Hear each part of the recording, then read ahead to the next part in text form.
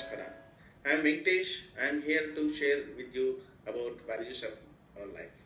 First and foremost, I believe that everyone will have a conscious in their mind, and then we must always try to satisfy the consciousness where I strongly believe that the supreme stays within everyone. The Supreme has given us a lot of things, like the whole universe He has given us to enjoy our life, and then with the universe He has given us good things like beautiful nature, water, air, then good food, fruits, etc., etc. This is again, we must understand that the Supreme has never expected any returns from us, and so we have a certain moral responsibility within ourselves to satisfy or show our gratitude to the Supreme, whatever the facilities He has extended to us.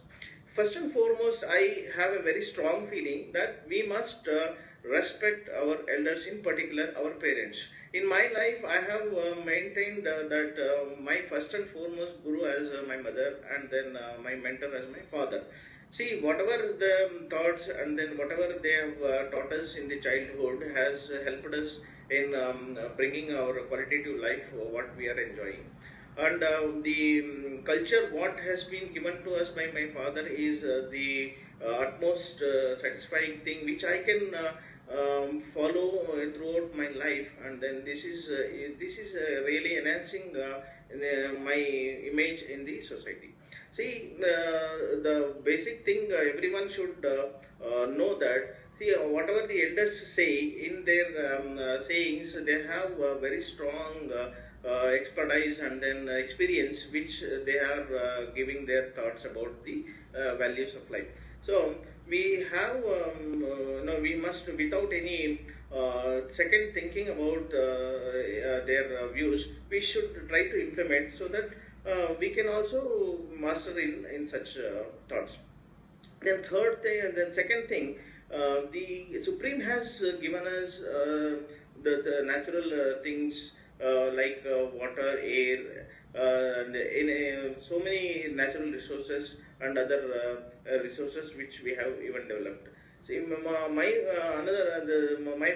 foremost request, or humbly what I request all our mankind is, we must try to protect and preserve all these resources. See, our elders again have done the same thing which we are able to enjoy all these sources, and then we have a moral responsibility that we must conserve all these things without wasting the energy or food, etc., etc. Third point, see, we have a responsibility, the moral responsibility that we must try to help the mankind or the animal.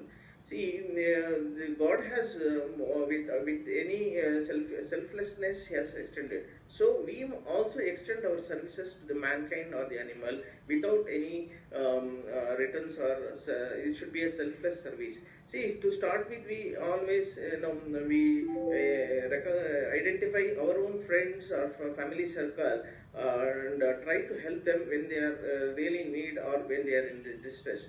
So there again, I feel that when we do extend such services, we always have utmost satisfaction to the conscious, which is the ultimate, which should be ultimate aim of our life.